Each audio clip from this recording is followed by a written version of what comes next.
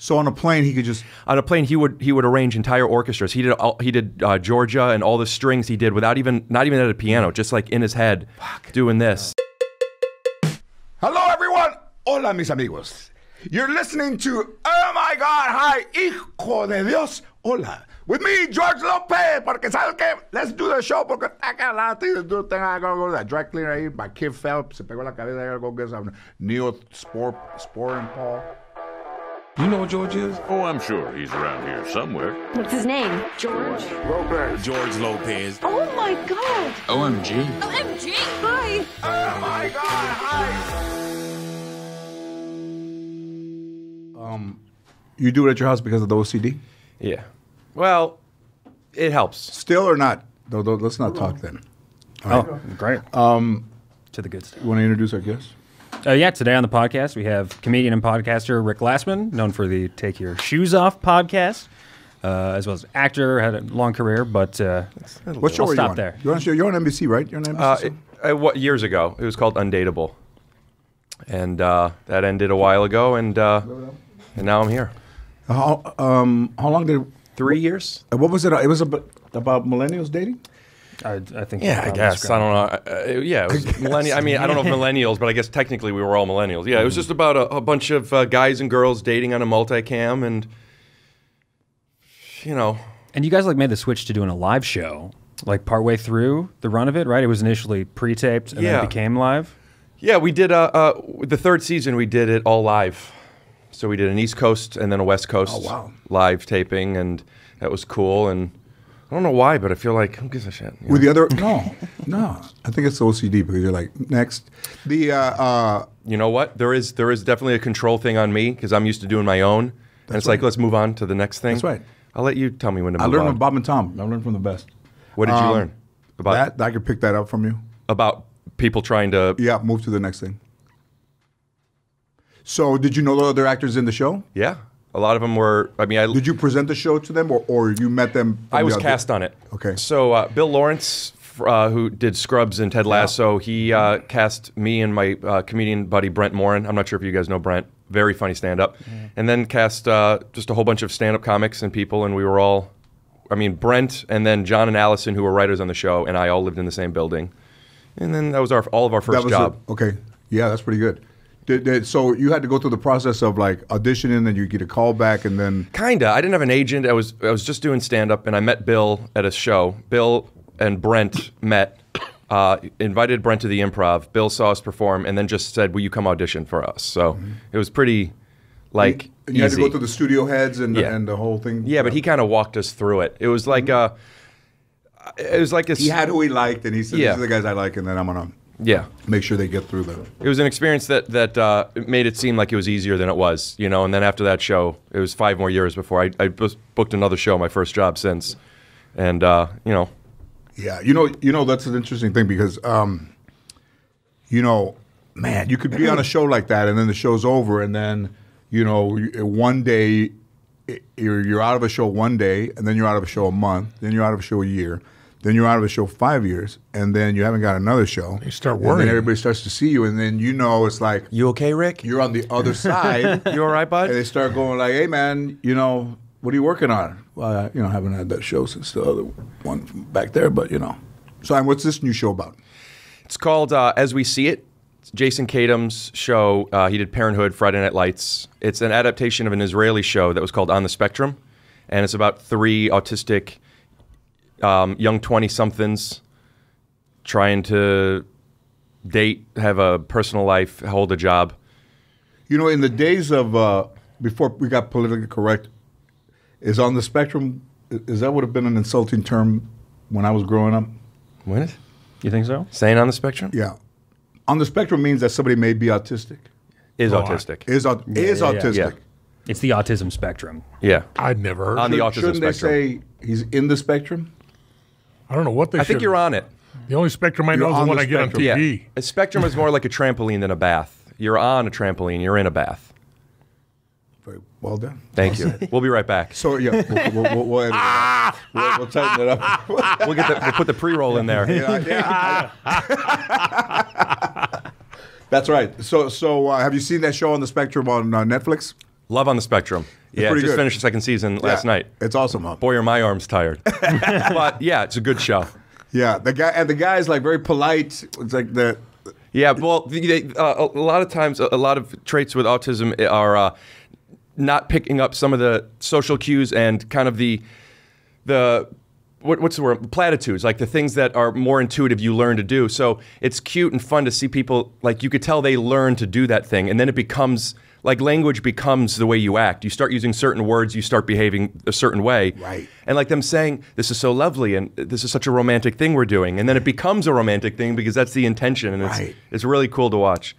You know, it is interesting because sometimes it works, and they're very honest. Like, if they weren't on the spectrum, and if somebody was that honest, I think people would be taken. If you were on a date, I think people would be.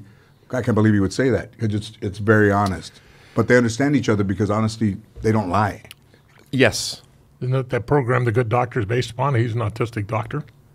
Is he? I think so. Yeah, that's Yes. Yes, and he is brutally honest. Like that.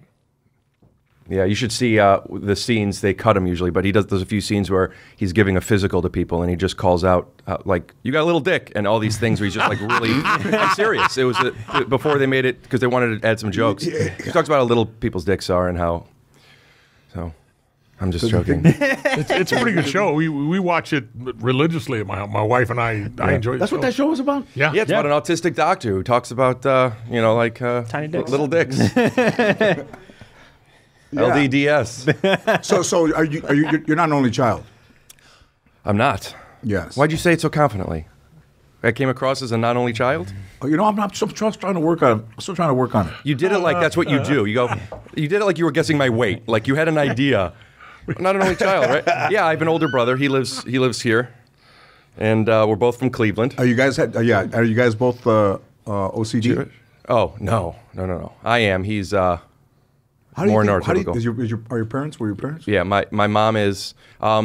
So I'm wondering how much I'm censoring myself because there's things I don't love talking about too much because I've talked about it on my podcast a bit, but I think it's okay to talk about, and here we are. Well, listen, I'm interested because I mean, I would have to say in the years that I was doing stand-up, like if someone if they were quirky, they would say this dude's quirky. They were probably OCD or on the spectrum. Yeah. And a guy would have props, and he would use very deliberate language. You know, and he would be like, "This is a ray gun that I bought at the store, and it goes like it makes a funny noise." And then he would That's a good autistic impression. And then the red light would go on, and everybody would be rolling. This guy walking down the street with a fucking ray gun. You thought it was just for his act, but as you see him leave the club, he's walking up the street with a fucking ray gun. I got into props recently, George. Not George. George, I did. I got into props recently. Puppets. I'm not joking. No. Yeah. No. You know what? I can't believe that you would put your hand in a puppet not knowing where the puppet had been, like that material. Why do you think I don't know where my puppet has been? Okay. So you... I'm in a monogamous relationship with this puppet. A lot of people say, "Can I see your puppet?" I go, "You can see it. You can't touch it. You can't put your hand in it." No. Because that thing, you'd be like, "Listen, man, you fucked my puppet up." Yeah, seriously, got to get it tested. I don't do that. It's my own puppet. But there's a judgment for props, and I had it too for a while. Why do you think there's a judgment problem? They think it's easier. It's not easier. It's not easier. The judgment is because it's basically saying you can't do it on your own. Mm-hmm. It's people being like, it's basically I feel like props are performance enhancing drugs for the comedy world. It's like, yeah, he hit it 500 feet. I don't know anything about baseball, but that would be good. He did it with a puppet. Let's see what he does without a puppet. But I got into props because I have props. I mean, we all have props. Look at everything's a prop. Yeah. And I just thought it'd be silly to do, and then just kind of playing with props and just playing with like the idea of what the expectations people have are for props. And it was getting laughs, and I'm like, this is funny, but I can't keep doing this. And I'm like, why? Why am I? But I think at some point, you would, if you turn the corner, you wouldn't put it down. Like you're like, you're saying relying on it? No, connected to it. I'm sorry, say that different. I don't know what you mean. If you're enjoying it and they're laughing, and then part of you is like, I can do it without it, but you enjoy doing it. It's fun. I don't think it's I think the guys that did props gave prop comedy that stigma that you're doing it because you can't do it without it. You came from a time when multicams were were the comedy. And then they did this, and now they're coming this way a little bit. But it's almost like people judge the genre, but your show isn't the same as another multicam, just because it's multicam. But people have expectations of what they think something is. And to me, that's a really fun thing to play with and manipulate, because now I have a built-in callback.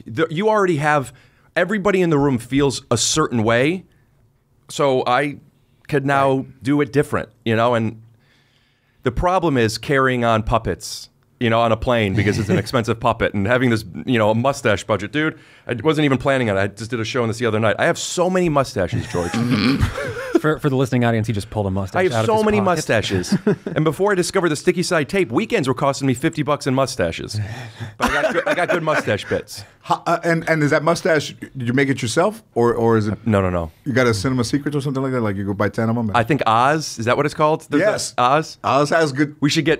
We'll be right back. If you're on the spectrum, Oz is like a nightclub. It's almost like if you went to a club and you'd be like, man, there's a lot of chicks in this club. Yeah. Oz, if you're on the spectrum, you'd be like, fuck, look at over there, look at there. They got eyebrows. Is that a goblin A mask? fucking pinwheel, like the fucking hat goes up and goes back down. Like it's right.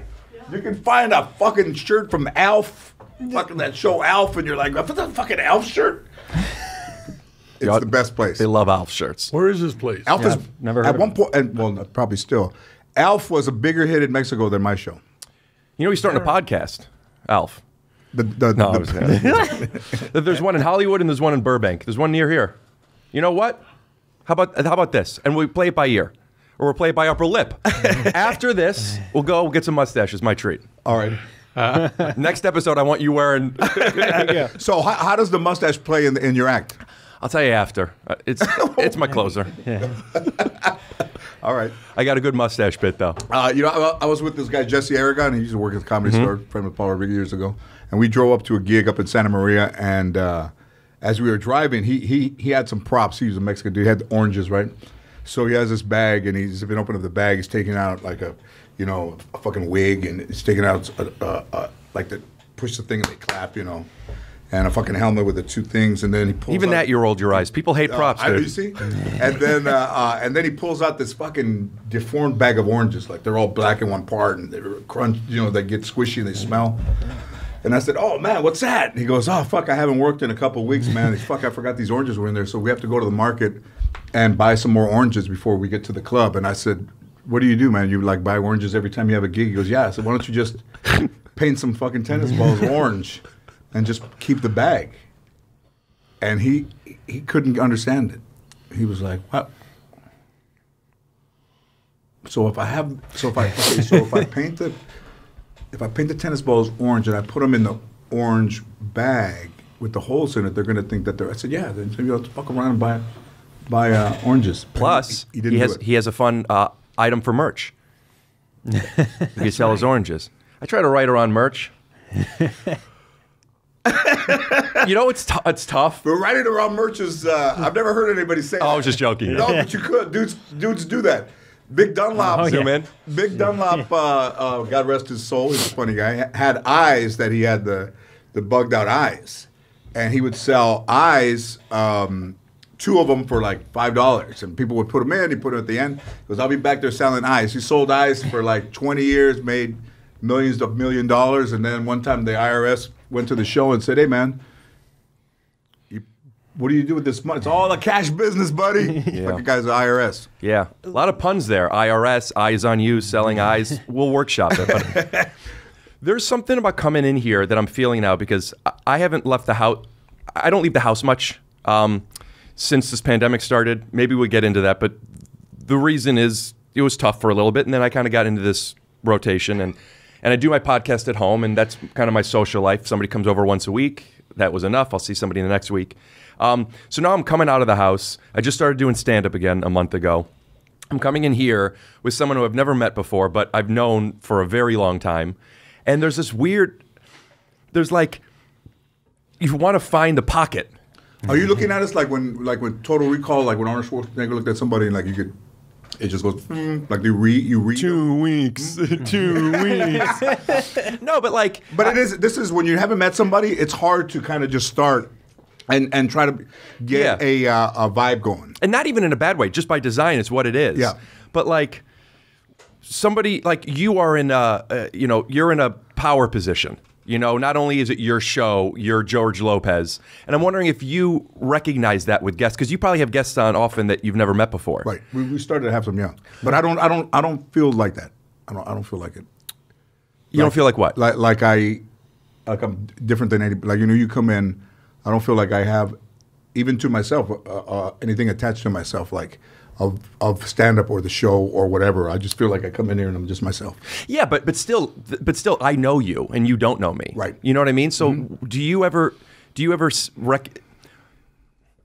because I'm wondering this with my podcast. Do you ever recognize somebody's energy? Like when do you get to know somebody on an interview versus having a conversation? Does that make sense? Does that make sense? I'm still back here with OCD. I don't know. He's what still OCD trying to is. spell it. You don't know what OCD is? No, Obsessive compulsive? Yes, I know what it is. Like if you... Oh, my daughter's in the room. I don't try and figure anybody out. I'm just here. I'm waiting for him to say, he didn't Like know when they say you can't eat just one chip, that probably put a fucking started, put people in people's heads. Like maybe you want one fucking potato chip, and then they tell you you can't eat just one, and then you eat a bag, and then I can eat more than one, and then it gets you going. and then you hold the whole thing. But Has anybody had a chip?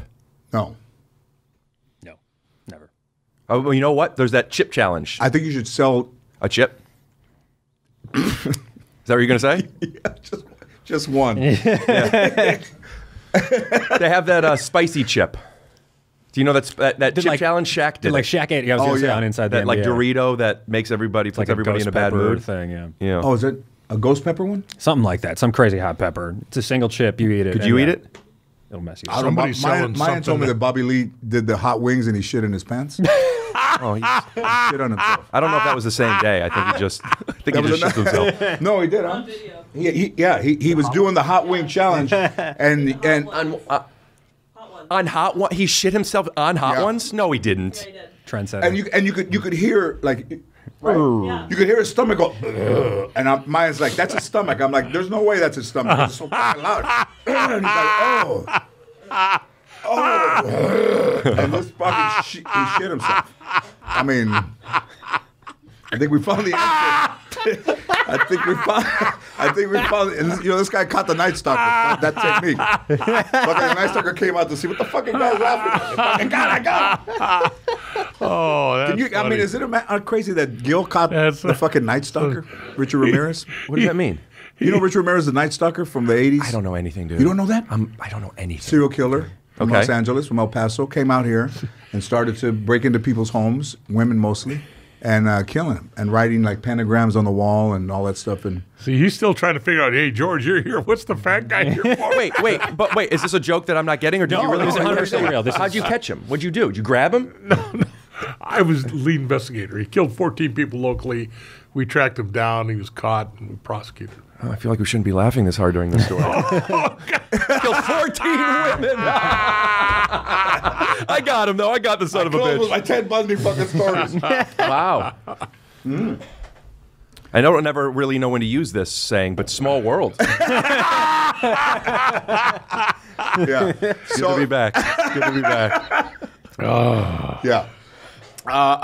Yeah. So okay. So I get what you're saying. Yeah, But dating's not easy. It can't be. that's a pro transition right can't there. You know, in stand up, I don't really segue. I just changed it. Yeah, but that was an organic, meeting people is uncomfortable, dating. I don't want to lean into this. I was making more of a joke, but that was But a I good think if you go to the segue. grocery store, everything out of your comfort zone, which would be your house, is difficult for you. No. It's not. Have you ever driven by a place and then not got out because you convinced yourself? Not Once to go I'm in? out of the house, I'm You're all fine. right. I'm all right. So you talk yourself out of going out.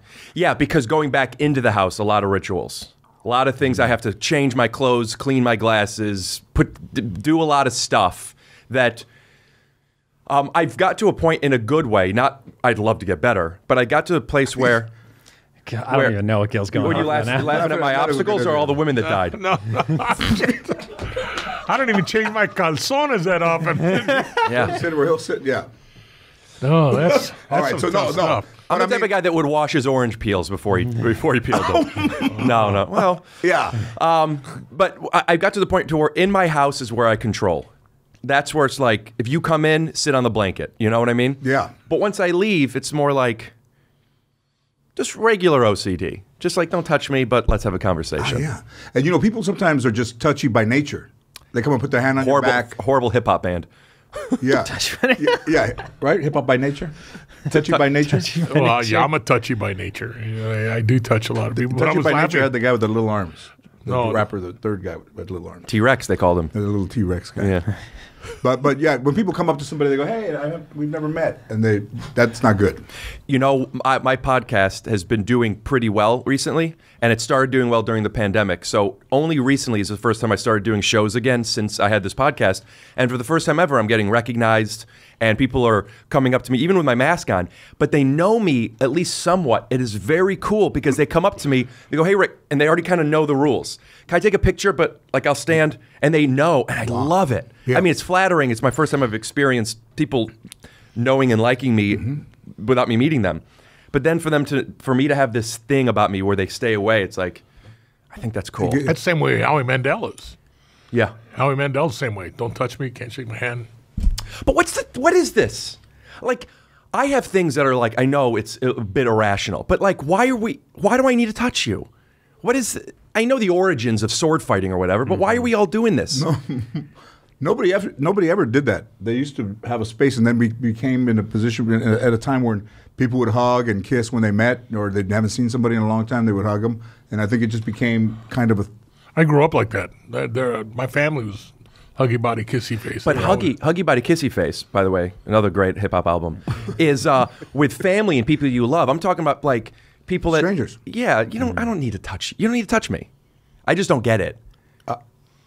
Why is that? What do you think? I mean, I think the goal for it is ultimately to be disarming. It's to sort of decrease any tension. Like, hey, I'm Decrease tension by squeezing my shoulders? But Well, you couldn't go to the it won't car work wash for and have everyone. somebody sit in your car and drive it out and then dry it, right?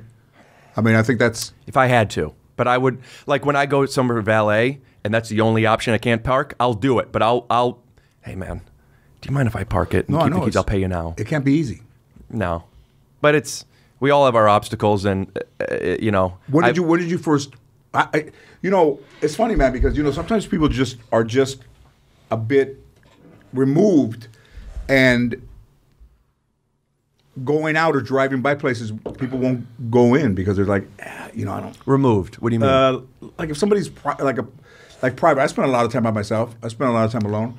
And I've gone to places where they were expecting me, and I didn't go in. I was just like, I don't feel it.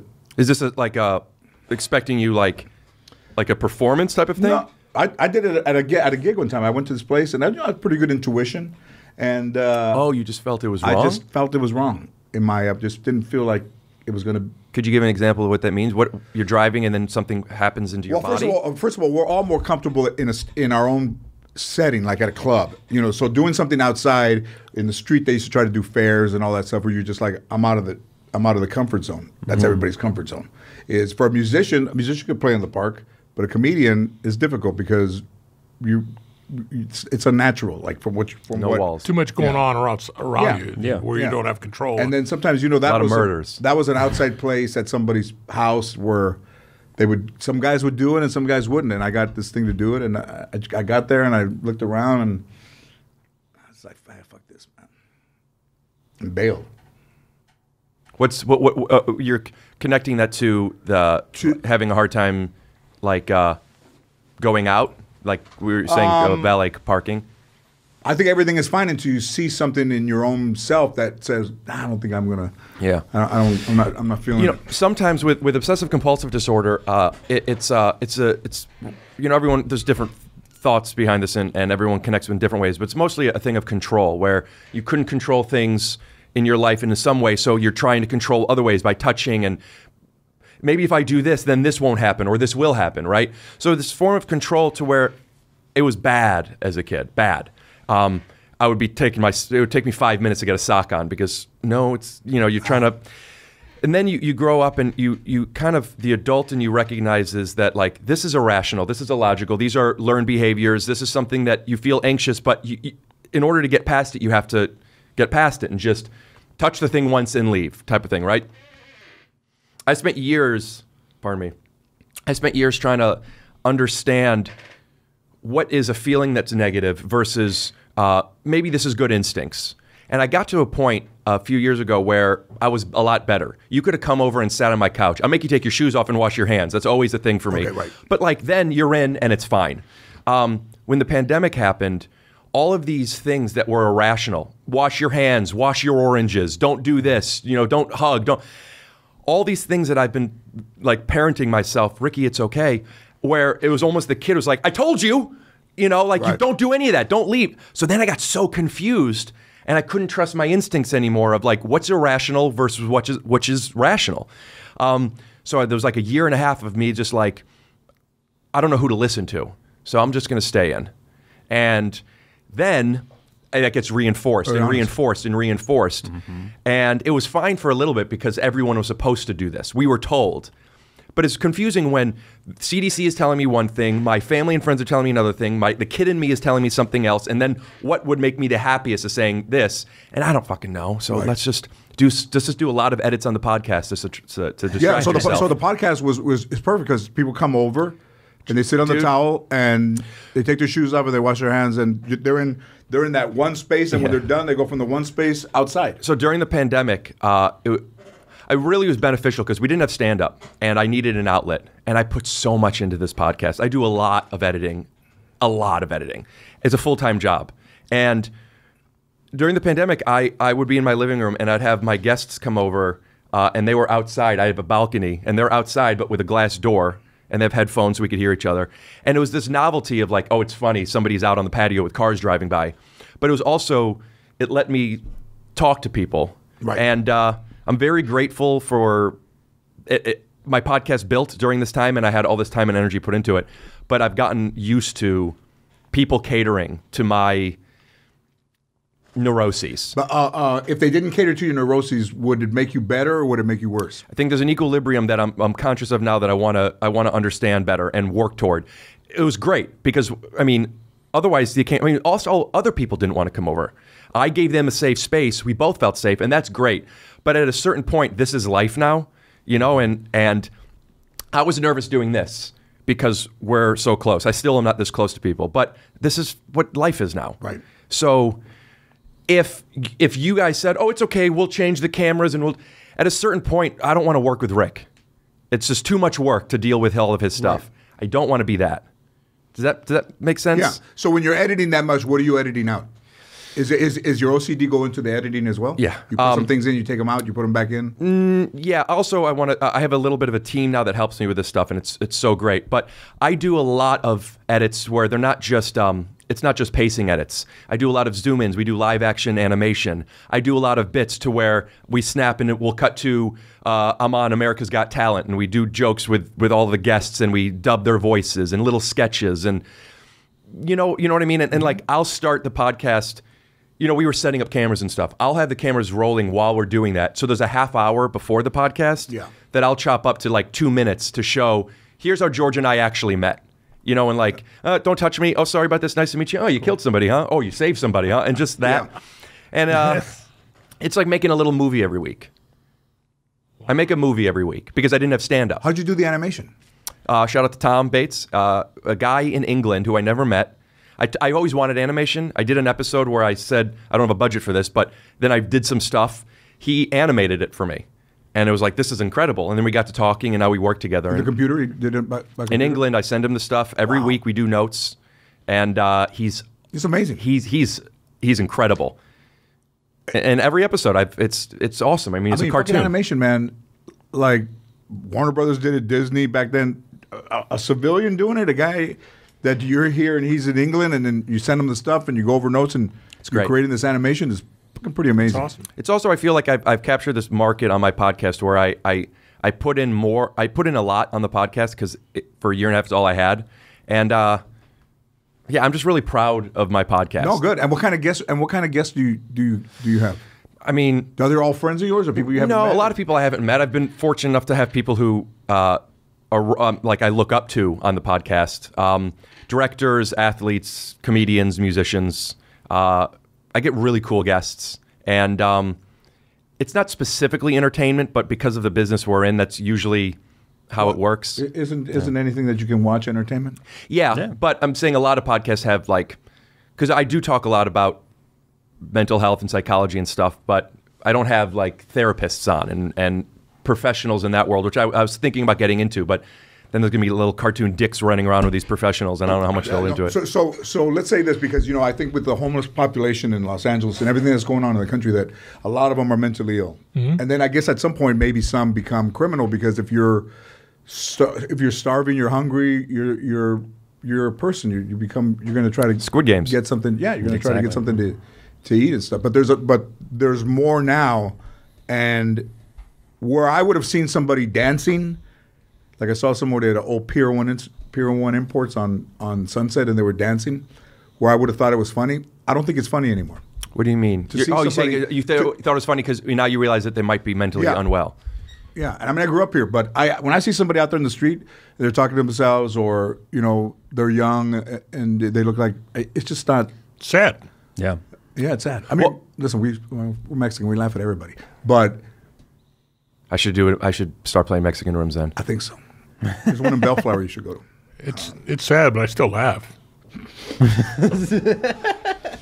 But you see them out. They're out there 24 hours a day. Like, that's their world, man. It feels bad that we haven't done more for people who are mentally ill. Well, why don't we put all the proceeds of this episode? All right. Into my animation budget. All right.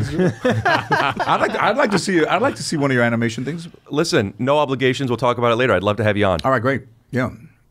We'll figure it out. And how is your mom? Does she still have the OCD? Yeah.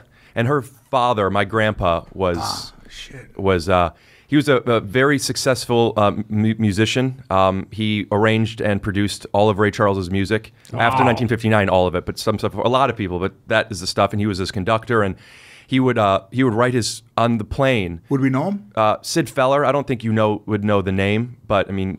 So on a plane, he could just on a plane he would arrange entire orchestras. He did Georgia and all the strings he did without not even at a piano, just like in his head, doing this. And it's I've learned a bit about autism, and it wasn't that well understood before 1993. But he was autistic without a doubt, and he was brilliant. But I remember his relationship with my grandma was so. Is this okay to talk? Is this boring? I'm talking to my grandparents with you guys. Is it boring?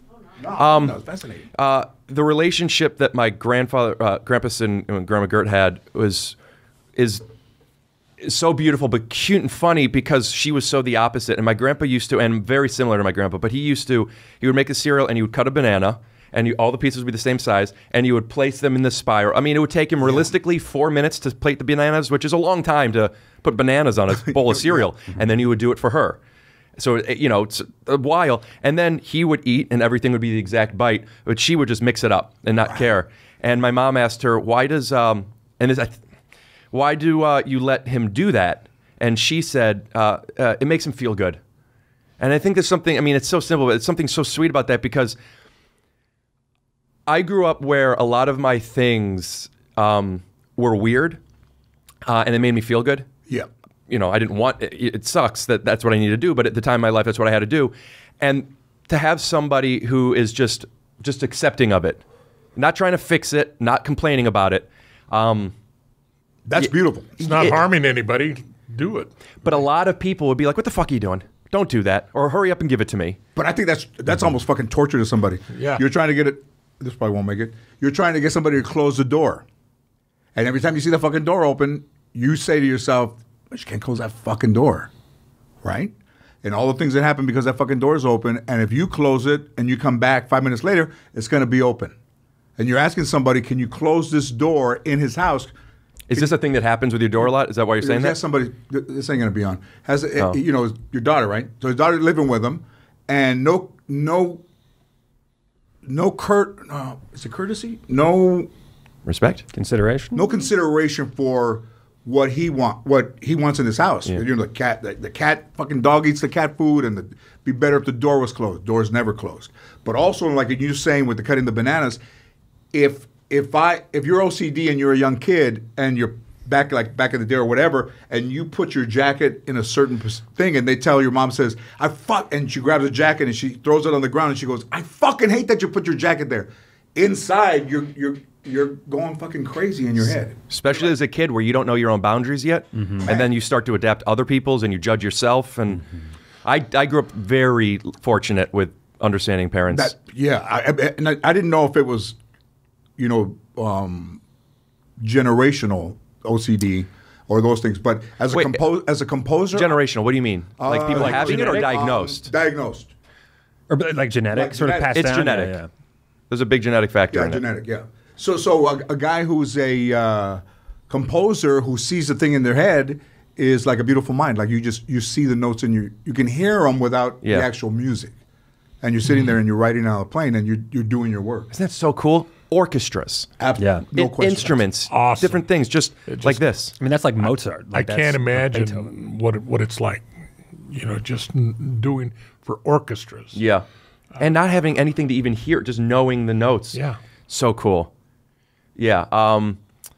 But Did your mom work? yeah, she sells perfume.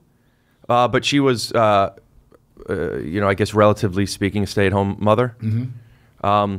And she has some OCD too, but my grandfather and I have it. My mom is like, she'll turn all these things to face the right way, but all of her things serve a purpose. She's very organized. She gets things done. She has checklists. All of her things are logical, where I'm more just like, could you move your glasses a little bit? Yeah. Why? If someone doesn't understand what that is, and you're in a relationship with somebody, it can be fucking hell to live with somebody. So somebody I know, when they were growing up, the mother was OCD, and when the dog would go outside and come in, she would clean the dog's paws with like Lysol, like a rag, and spray the Lysol and clean the dog's feet coming into the house, and cleaning where everybody stepped. And it was a thing where he said, if we went in the kitchen and we made toast and we thought we cleaned, she'd spend an hour picking up every fucking crumb or the knife that you left butter on, and it It could be exhausting for both people. Yeah, yeah. I'm in a relationship. Shout out to Betty who put her Instagram handle up here, where she is very. I have never met somebody who not only is okay with the thing I'm doing, she thinks it's funny. So kind of like. Not only does I don't think it's funny, but she understands it. She understands, but also thinks it's funny. Like because I'll sometimes be like, I can't have I'll have these little like, and instead of her being like whoa or just being submissive, she'll like almost making fun of me in a way. Like she knows, like relax, dude. You know. Yeah. She for some reason likes to just make sure that her fingers are sticky before she touches stuff. It makes her feel better, I guess. She just touches stuff and then she'll open all the handles. And there's little sticky stuff on the stuff. And she's, I know it's a very cliche thing that, your girl, she's not hungry, but then she wants some of your food. That wouldn't bother me, but she wants, I'll leave my salad in and she'll eat the beans and the corns out of it, so I just have lettuce left. And I get upset with her, and instead of, she puts notes up on the refrigerator, don't eat Ricky's food or he'll yell at you. And like, now my friends see this, and like she kind of busts my balls about it in a way where it kind of calms me down. Oh, no, yeah, I get it, because it's almost, well, what is it through humor? You identify something, and if you can make it funny, then you get to see their perspective. Yeah, a lot of the traits that he's talking about, and with his mannerisms, I don't know if you can see him behind your dad's back, but does the thing that the doctor does when he gets excited. Hey, the way he moves his hand, the way he talks, little things, the very same thing you're talking about. Are you saying he's doing the doctor's material? He does that stuff on the show. Stealing material. Are you saying he's stealing from the doctor? He's stealing from the writers. writers. Which doctor? The Good Doctor? The Good Doctor. Yeah. The Good Doctor. I thought you meant like another comic. I'm like, am I doing his material? No. Am I doing Dr. Drew's hands? You're doing a little Dr. Oz. He's a prop doctor. Good doctor. This is the program, The Good Doctor. He's an autistic doctor. Did you know that?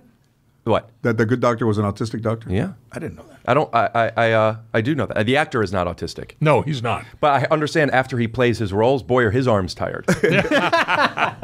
Yeah, so, but when you do that, is there tension in your arms or are you relaxed? I think this is just some people talk with their hands, you know? Yeah. Yeah. Sometimes you do this, you know what I mean? How does a guy that's that way, you know, not only that way in the bad, but find stand-up? Are you musical? Oh, yeah. Play the piano? Yeah. Why'd I say piano? Because I think, You knew piano, you knew older brother, yeah. but you thought I was under 30. Yes. So. Miss. Did you just call me miss? I miss. You're 2 for 4. Another one. I miss. Sorry about that, miss. But yeah, how do you find that way? Because now you're in a room of people and then you're standing. I loved comedy. I loved creating stuff. Like even in college, whenever there was, I was a marketing major, marketing and theater. But for all business stuff, I would always make videos and try to make content and stuff. And I wanted to be an actor. I didn't even know comedy necessarily, but I wanted to act and create stuff. And I saw Tracy Morgan at the Hollywood Improv, not the Hollywood Improv, the Cleveland Improv. Mm-hmm. And I was a fan of Tracy Morgan, but I'd never seen his stand-up. And I was blown away that, you know, SNL Tracy Morgan is not this state. And it was weird. It was curious to me. And it kind of got me very curious about stand-up I can make something up, but that's the nugget of it. Right. Where I want to try this. So I wanted to try it because, as you know, it's easier to get up on stage than in front of a camera. There's no production. You know, you just go up. Yeah, you do an open. I could go up tonight come if down, one yeah. place. So I took a class at the Hollywood Improv. It was 4 weekends, and then the 4th weekend. Well, what was happening in the class? Just I don't know. Because you know, across street from the Comedy Store, there used to be the Annex. So the Comedy Store Annex, like in the early 80s, 70s. And on Sundays, you could go in there, and I think it was like $1, and you'd go in there, and it'd be Danny Mora and like Robert Aguayo, and some guys that were regulars at the store, but mostly they were like young comedians. And then you'd go up there, and you would maybe do 5 minutes, and then they would critique you. So I don't know if it was a class other than they probably say, you know, you're doing this or you're doing that. I think you should try this. You're talking too fast, you know. Yeah, it was 2007. But like that's you know, move the microphone, stand out of the way. Right. When they're talking, it would be you know, well, how do you make this more personal to you? Stuff that like I guess I'm sure is good advice, but it's not gonna be enough. You know, it's just. Right. But what it was for me, and I would imagine a lot of people, and that's why I don't when people's like taking a comedy class, and some people like you're not gonna learn anything. It's not just about learning something. It's about being put in a position where you're forced to get over a fear or do it anyway. So it forced us all, this community of people, that nobody wanted to do it because it's terrifying. Right. So it just basically, what that class gave me was it forced me to do my first set in front of an audience that was there to be supportive. And then it was like, yeah, I like this. Yeah. And I moved here. You know what? That's a good point. But you know, an audience that was there to be supportive, as opposed to just going in cold and on a Monday and you sign up and the guy's like, hey, you know, I haven't done it before. I'm gonna see how it goes. And that's fucking gotta be scary. I bet there's pros and cons to both. I mean, experiencing that big bomb that first time. I mean, get it out of the way, I guess. Because when I first went up, I still haven't done a set that good. You know, they were all just like, you know, good for him. It's his first time. My son's going up next or whatever, or my brother. So there was a little bit of a false confidence. You think it is? In a good way. In a good way. It's just a good. It's just It was just like, this ain't so bad. It was. I didn't know it yet, but you know, this ain't so hard. But it is hard. I remember a guy there, Lee. His name is Lee Herlins. He ran the Improv in Cleveland for a long time. Maybe still does. I don't know. But I remember afterwards, he said to me, "It's going to take you 10 years to be a headlining comedian." And I remember thinking then, I believe that's the case for people, but there's no way 10 years. There's no, and I think I've always remembered that. And yeah, it takes everybody. It's almost like it takes everybody 10 years. Mm-hmm. Yeah. And I started when I was 22, I guess. So like when people start when they're older. What are we learning along the way as we're like when you start from zero and you're up there and you go up there and maybe you do good one time and there's no, I mean, you haven't done it enough to have consistency. So you're like, oh, that was good. Your friends, yeah, that was good. Next time it's not so good, and you're fuck, I didn't do so well. That you don't live and die with every time you go up. It's just trying to get a little bit of your legs under you. Yeah. Trying to be able to kind of not take too much time, but yet not talk too fast. I mean, there's so many things. How old were you when you started? 18. I was still in high school. Because it was obviously a different time. There were less people doing it then. How long until you were making a living? Well, I would, fuck, man, I was like a quitter, so I would start and stop, and I would go for a little bit 1 year and then not go for a few months and then go back, and I just couldn't commit to it. So Why? I got diagnosed by my baseball coach in high school that whenever something became tough for me, I would quit, and he was right. Was that a conscious thing? This No. is hard. I don't want to do it. No, I just realized I didn't really have any true desire. I didn't have a father. Nobody really taught me that when shit gets tough, that's when you dig in more. I would quit. Why did you go back and stay? And how old were you? I was 18, 24. And it dawned, I was playing golf, and golf is tough. I love it. I still play. And when I started to play golf in the beginning, if I hit it sideways, I would leave after 9 holes. So the guy's like, where are you going? Oh, man, I got to meet somebody. I forgot. But I was quitting. They didn't have cell phones when you were 24. No, that went like that. Yeah. So yeah, so I didn't have these fingers when I was. So I was in the car after one time I left, and I could almost, like in Star Wars, you see that I could see my coach, and he was like, "Hey, when shit gets tough, you quit." And fucking man, I never connected the two things. And I connected it to all the stuff that I loved to do and didn't do anymore because it got tough, and it just kind of all became clear there. What did you decide to start doing again other than stand-up? Did you go play the back nine? I would play all 18 holes. I wouldn't quit if it got tough. And then I went back to my high school. My coach was still there. He's passed since then. But I went and apologized to him, and he was like, he couldn't believe that I went to tell him that I was sorry for the way I acted. And I thanked him for his diagnosis of me. And it changed the rest of my life. You started stand-up. 6 years later, you're off and on. You make this realization. You're 24. Now you lean in. Mm-hmm. And then when do you make a living from it? 87. How old are you then? 27. So it took you 3 years after 6 years of off and on, it took you 3 years to make a living. And it took me 7 years to do the Tonight Show with Johnny Carson. It took you, so you were 31. Mm-hmm. You're doing an hour 3 years in on the road? Or is that not how it worked then? No, you were doing spots. But yeah, an hour. Yeah, an hour. How old are you when you got your show? Minutes. Your first one? I was 42. That's cool, man. But in increments, if you look at it, if I look at it now, looking back in increments, I had a pretty good, incrementally, I had pretty good success. And I had a radio show in Los Angeles here in 2000. And,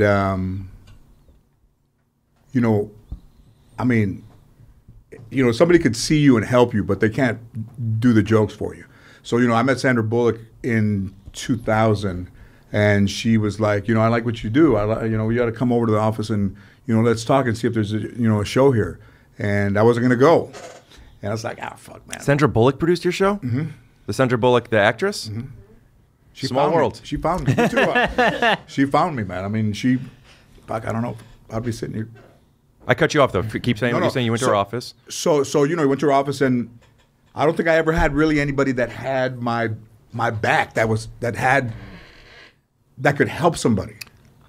Had the confidence in you. And had the confidence in me that. Where'd she see you?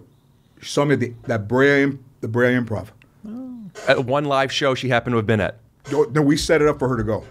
But she drove from the fucking Chateau Marmont to Brea to see me on a Thursday. And I was headlining the week. Oh, shout out to Sandra Bullock. We'll put her Instagram. Yeah, put her Instagram. I have her email too. And we won't put that in. And she was like, I want to see more. And, her mother had passed in that time, and she had done Miss Congeniality and became like very disillusioned with Hollywood because you lose somebody, your mom, and she was a little bit lost.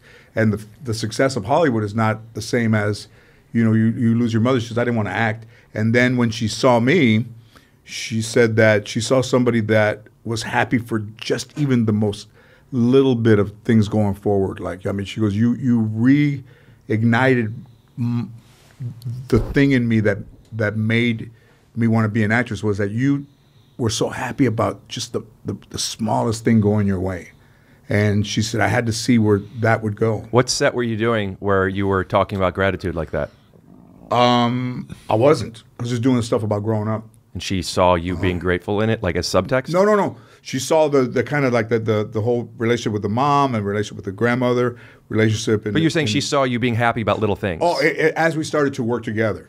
Gotcha. Why did she come see you? What was it that, like... You know, she had a partner, this guy, Jonathan, that would go out, and they were trying to do shows, trying to produce shows. Right. And she tried to produce a couple shows, and it didn't work. So when she took a break from acting, she thought, well, maybe I'll try to find somebody and produce a show. And the two things that she had done didn't work. And she saw me, and it worked. And then with her going to all the tapings and being, you know, if she was in New York and we were casting, you know, we'd feed her in, and she'd see, or we'd feed her in on. Was she ever on the show? Yeah. And she was on the show. How far? Which is pretty crazy, man, because it's like that one person that doesn't know you, but she sees what you are and sees the joy in somebody and says, I got to do this. And it changed her. It changed us. That was the story. Bill Lawrence came to the Improv to see Brent, my friend Brent, but I was on the show too, and that was the same story. He gave me my first job, and it was just some guy that champions you for some reason. It wasn't even the greatest set in the world. It was actually a very weird set. And he came up to me and he said, "I love how comfortable you are in uncomfortable moments." And I remember thinking, I love that he appreciated me, but what was uncomfortable? You know, like this was funny. I did it on purpose. But yeah, it just takes one champion who has an ability to help you, and then decide to help you. Right. And in the way that you prepared your material, was it a lot of putting things in and out, or did you commit to something, or did you? I used to. I still do, but I'm trying to fix it. I used to. I have a problem lying. I have a problem lying for a lot of reasons. Mostly, it's too hard to keep track of, and sometimes I do things that feel like a lie, even if they're not. I've talked about it on my podcast a lot, but how was your weekend? Good. How was your, like, just, I'm lying about my interest of yours. I'm lying about telling you good if it was, it just makes me uncomfortable. So I try to avoid that. But isn't that just the way that people, unfortunately, greet each other, and it's like, have a good day. Yeah. Have a good day's fine. Thanks. But hey, how was your quarantine? Yeah. It's like, what do you want me to tell you, man? Do I have to do an act? Yeah. I don't know. It was sucked. Yeah, it's awful. But I don't want to. It just feels disingenuous. It feels right. It's not, and it's not small talk. It's disingenuous. It depends on. Everyone has their own intentions. They all want to connect in the ways they do. But can you tell when someone's lying? Yes. Yes. What do they do? Is it in your training and police training? Look up and to the left. Yes, up to the left, whether it's lying or recalling. They do? Yeah, when you're accessing, fabricating. when you're trying to make something up, or you're accessing something that is. But if you're recalling a memory, it's up and to the right. It depends if you're right-handed or left-handed. It works just the opposite for either hand. Wow. That's in all humans? What the fuck is that? Hey, ask me that again. Ask me that 99. again. Is that in all humans? 54%. We'll be right back after a word. 99%. 99% of the people are the same way. Wow, man, that's recalling, fabricating. Total recalling. Who created the lie detector test? James Lidetique. Frenchman. Because that again is like when you're uncomfortable, your body might heat up, or this fucking hand, and you're like, Kinesics indicative of deception. Right. That's what it's called. What'd you say? Kinesics indicative of deception. Things CID, KID. Physiological changes your body goes through that you have no control over, just does it. Ramirez was a finger tapper, and when you take his anxiety level up, it's like the horse races are gone. Wow. Some people are toe tappers, some people yawn, some people, just stretch, dry mouth. Tell me about that time you were fucking with him about his growing up, and he started to. He started. We were talking to him. Who's him? Richard Ramirez, serial killer. Night Stalker. And talking to get him him on the pod. About I would, but we'd have to resurrect him. He's dead. I'm sorry.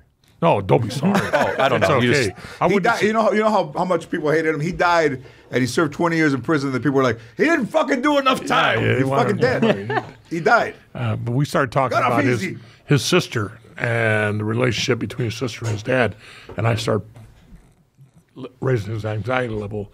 He started getting upset. He had his head down on the table, his fists were like this, and all of a sudden he starts sucking in air almost to the point of hyperventilation.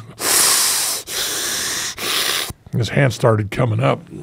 So for a millisecond there, I was concerned this guy was going to start levitating because he was into Satanism.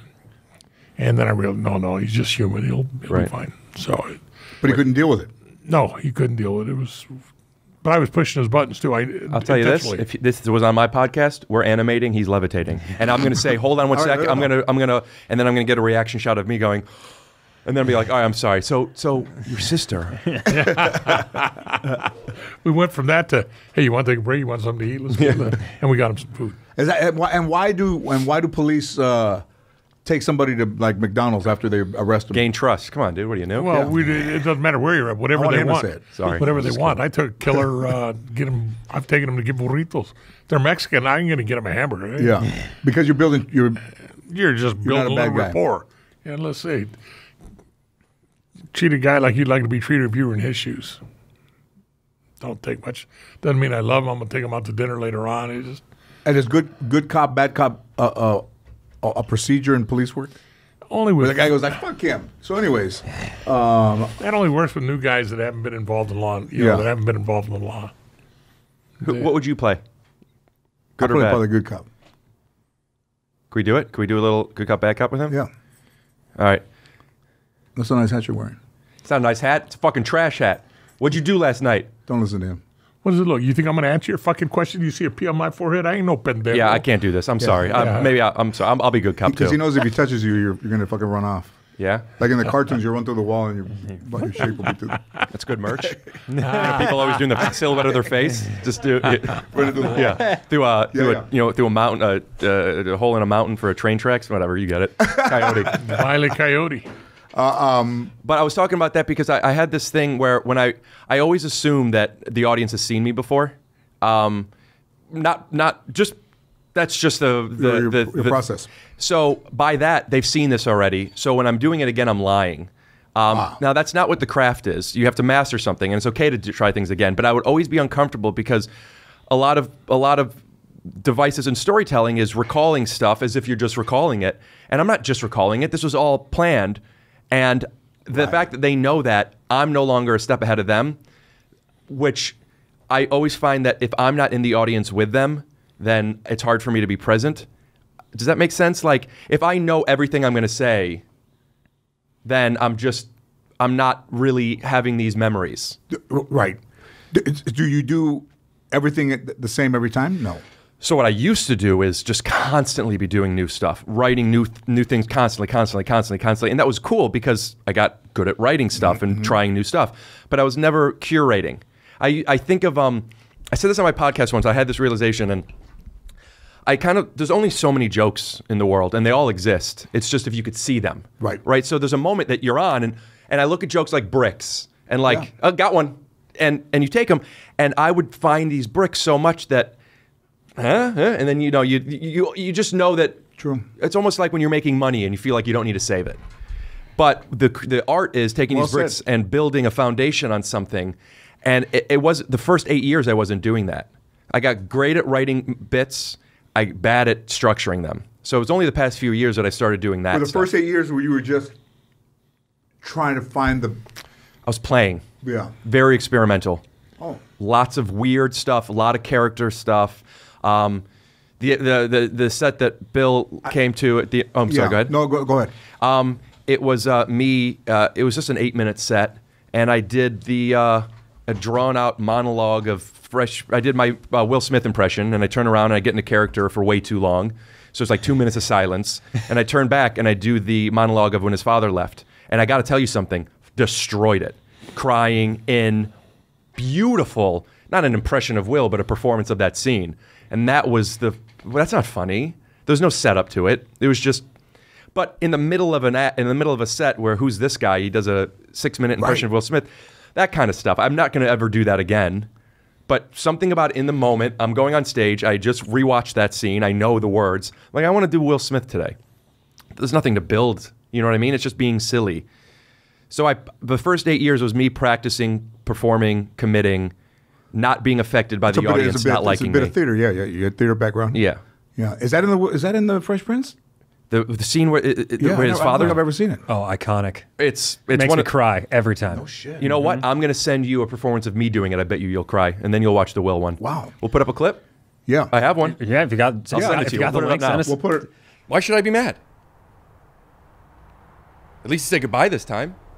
I'm just mad I wasted my money buying this stupid present. Hey, you know what?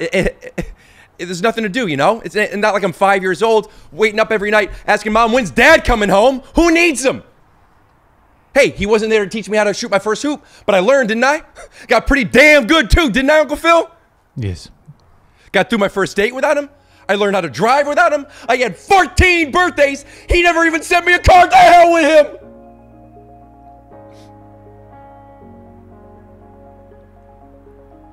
You know what, Uncle Phil?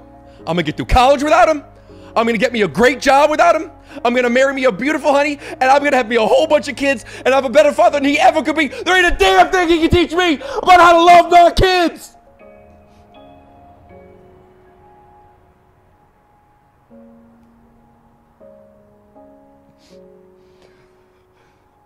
How come he don't want me, man?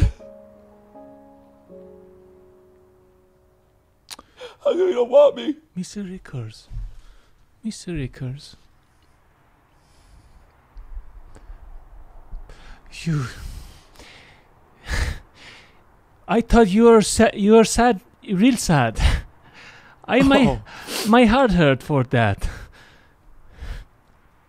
That was incredible. That was episode 100 of Take Your Shoes Off. But would you produce someone else's podcast, or you can only care that much about yourself? My girlfriend has been helping me produce mine, and we have this idea of we want to do that, but I mean I'm so in the weeds on mine. It would be hard, but it would be nice if I get to the point where I could hire more people and still be a producer and manage this.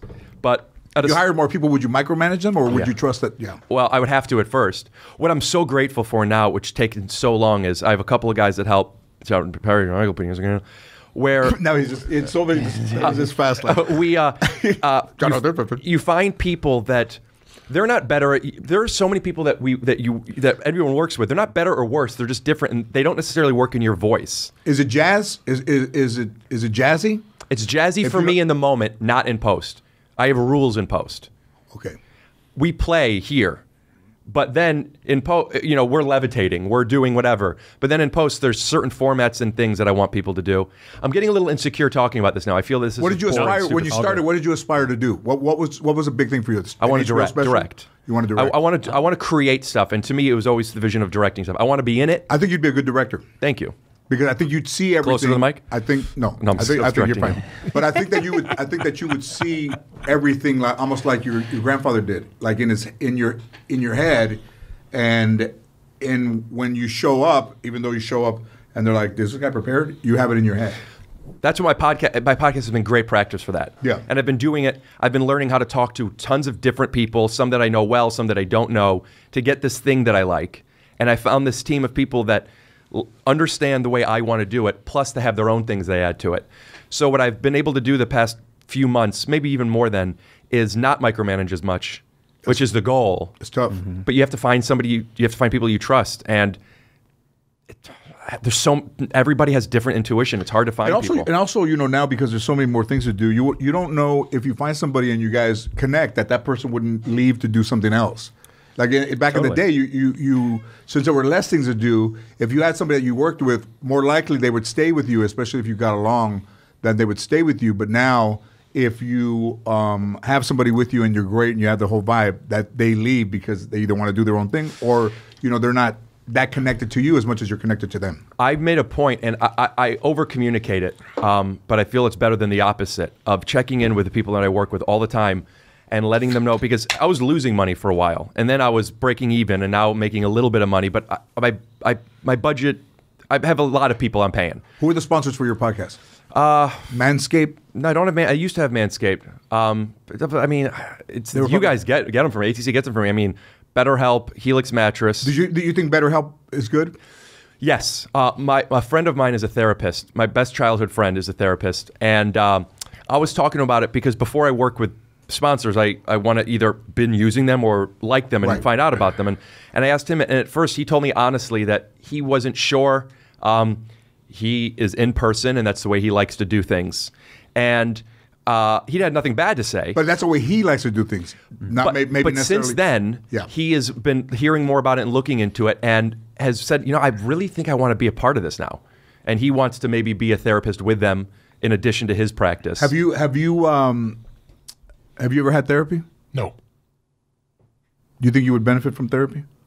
I think you would cry in the first 10 minutes of therapy. I cry first 10 or minutes. like Bobby Lee, maybe you would shit. One of the two. No, I ain't gonna be like Bobby Lee. I'll cry, but I ain't gonna shit. But I've never cut to a clip of you in therapy just shitting and crying. Can we animate Bobby Lee shitting on himself?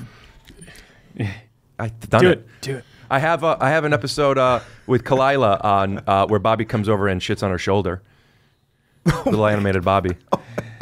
That shit. It costs it's so much time, but nobody could find that amazing shit joke. Oh yeah, I mean, a shit joke is they're all jokes. Hey, man, part of the same barrel. shit jokes and props. They work. They work. I was collaborating with a departmental psychologist. We were going to do some team teaching for the department. We did that, and I told her, now we're done what we're doing here. I said, I got a question for you, and I started talking about personal problems. So therapy. And she said, "You know what? We need to schedule you to come back and talk to me on your own." You didn't go. So no, I did. I went to her twice, and by the third time, she says, "Okay, you're headed for divorce. All you have to do is admit it, and get ready for it, make the separation." That's what she said.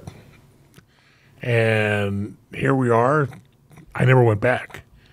So here I am, married 50 years plus, and she's no longer in the department. She was, I did a... Was that a false diagnosis? I think it was. Was there problems at that time, or?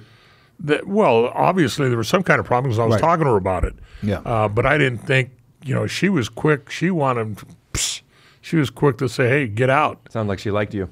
Well, it sounded, there. I don't know that she liked me or what it was, but she was all in favor of me getting out. What I like about therapists is if you see your therapist at a Laker game or in the market, you can't talk to him. Like it's against It's like when the you were law. a kid and you saw your teacher out somewhere. I can't talk to you right now. I saw my therapist hitting golf balls, and I had to pretend I didn't see him. Well, you say that. In an elevator in another building, I saw her personal secretary, and I said, "Hey, how's it going?" And she kind of ignored me. I said, "Well, what the? How about that? Like it's like a known thing. If you see your therapist has a flat tire, and you go, 'Oh man, I'd like to help you,' but." Right, and then the next week can't. she goes, "How are you feeling?" And you get to say, "How are you feeling?" I saw you. Car trouble. Yeah. Deflated. So I went back to the therapist, and she says, "Hey, I understand you ran into my secretary because she came and told me," and she said she kind of ignored you because that client relationship. She didn't want anybody in the elevator to know that if they know me and I'm the secretary for the therapist, you're going to see the shrink. And she says, "I just told my secretary, just Gil. He doesn't give a shit who knows anything about what he's doing. He's just a nice guy. You just go ahead and talk to him." So I went to her, and then I stopped going. I did a television, when they used to send cameras, kind of like cops. Right. We had a camera crew following us around an homicide, and we'd done some stuff. And It's wild, man. And so... Isn't it crazy? Yeah. And back when he was a detective, not so much now, but if he was on a murder case, they would go to the coroner's office and be there during the autopsy. Oh, they still do. They still have to do they that. still do that? Yeah. I mean, because it's part of the detective work to see if what are you guys looking for? Well, we're there to give the doctor firsthand what we know, what we picked up that they don't have the knowledge of because we were at the crime scene, they weren't. And so when they see an injury, they said, "Hey, the guy got hit right here in the head, graze wound in the head." And it ain't a graze wound. That's when he got shot over here. He drove half a block, went into a pole. That's his rearview mirror. That's what caused that. Oh, okay. So now, you just... So I think this is maybe what it's like to have OCD too in this. Remember when somebody would get shot up and they would go in there and they would put the strings connecting where the bullet started? Trajectories. So they're putting in string what you would put in your head. Like you would walk in there. If you, like, I'll allow is it. there an OC? Isn't Monk? It wasn't Monk an OCD detective? Yeah. And he Probably still is. yeah. I think it was great. I mean, Syndication. It wasn't any. Yeah, of course. The Good Doctor does that, by the way. Congrats, by the way. He sees it all in his head, and they It's put it everything on they say. graphics. You know, you see him start mentally doing, and then they put it on graphics, what's going through his mind, what he can see. That's what I'm saying. I think that You could animate that. It is. Did I always use a red string? No. But I think in people's heads, It's connecting patterns in a way. that's right. Yeah. And they're doing it literally because you have to show your partner. But isn't a hunch part of like a behavior thing, of an OCD thing? You had a hunch that I wasn't an only child. Yeah. I took a chance and said. Yeah. Like we were in here, the guy that caught Whitey Bulger, Scott was in here. Scott. And he had a hunch, but he didn't want to go. He said, I was with my kids at Dick's Sporting Goods, and I get a call that this guy in Santa Monica was like, oh, fuck. I'm like, my kids, I'm at Dick's Sporting Goods. And then he had like an inkling, if they even, that it might be the guy. I better do something. Yeah. He had they a got hunch him. at Dick's. And then they had to come up with a way for him to leave his apartment when he didn't leave the apartment. Whitey. I think that the funniest part of that whole story was the guy that the building manager said, would you go knock on his door? He said, no, I ain't going to knock on his door. He said, why not? He said, I looked him up on Google, found out he had killed all these people. I ain't going to go knock on his But door. also that guy tried to play stupid, and he said, don't play stupid with me because, motherfucker, I'll take you in too. Remember that? The guy like, Yeah. this guy live here? I don't know. He goes, you don't know if he lives here? Oh, he lives here. You seen him? I haven't seen him in a long time. And it's like the guy was covering for him, which makes you make you an accessory. Especially when you're FBI, you can arrest anybody. You know, I listened to him talk about his grandfather and, orchestra and putting it all together. Whenever I worked a murder, it's like being a conductor of an orchestra. And that I don't know how to play every instrument in the orchestra. I don't know how to do serology. I don't do the ballistics. They do that. But as a conductor, I know I need a little more serology. I need a little more good. breath over here. I need some physical evidence over here. Like a conductor, I pull it all together. Then we make beautiful music together. I'm the one that makes the presentation of this orchestration. That's what my investigation consists of. Hey. I know what they do Good. Poetic. and bring it all together. Yeah. I think it is, right? Sure, that's what I thought it was. Yeah, when you're surrounded by people that are good at what they do, it's on a much smaller scale. But that's kind of what I was talking about with the podcast, where you don't have to do things for people, but you trust that like, here's what I want you to do, and then they do it, Yes, and then there's a harmony that they can help you with stuff. I know what they can do. They have the capability of doing. Then it's just give me your piece, give me your piece, Yeah. give me this, and we make music together. But also, in a podcast, unlike TV, if a show is good, but every show it takes a while to get going, you could be eliminated in a week. You could be eliminated in 4 episodes. Yep. So it's if you're a person that worries about things, it's agonizing. There's a difference between worrying and caring, and having a lot of intention behind something versus being afraid it might not work. But also, the more moving parts, the larger your, the strays or somebody that, Yeah, this is a really corny what I'm about to say, but when it's art, and I do believe this is art. I think anything we're creating is art, and there's choices to be made. If you're making choices, if you have intention behind everything you're doing, it works. Right. And that maybe has gotten in my way. But also, you could do 1,000 of take your shoes off, and you'd be cool with it. Whereas if you had a studio or a production company, because you also have to be good, though. yeah. But also, there's good shows that don't continue. Yeah, and I don't know the business well enough to understand. I mean, the Seinfeld Chronicles was not successful, and it was on NBC, and they pulled it off. And then somebody said, we ought to put it back up and just change it a little bit. And they took Chronicles out and just called it Seinfeld. And then, much like a lot of stand-ups, I believe that, the stand-up is usually the weakest link in the cast, which you have Jason Alexander, Michael Richards, Tim and Allen. Louis Dreyfus. They're all incredible actors. And Jerry Seinfeld was... Michael was a stand-up. Yeah. Was he? Yeah. Yeah. He was a stand-up? Yeah, he was a stand-up. Yeah, he had that big controversy when he. No, I know that. Okay. But I mean, That's- well, a stand-up that was doesn't act like that. So I would say he wasn't a stand-up. He did character stuff. I think that's certainly A what he's stand-up known would for. never act like that. A guy who's out of his element, who's overwhelmed, would. And he had anger issues. We did the Aspen Comedy Festival. Mendoza and Margaret Cho and all of us, and it was around Christmas, and Michael Richards came in on a sled, like dogs were pulling him into like fake snow. Love props. And he came in on the sled and got out and did like 10 minutes of incredible material.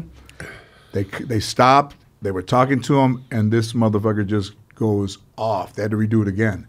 You motherfucker, for 20 minutes. Well, upstairs, everyone had the doors closed. You could hear him. And he was just like, you fucking motherfucking assholes, you fucking cocksuckers, you fucking piece of shit. And he did it again, and it wasn't as good. Of course not. And a stand-up doesn't do that.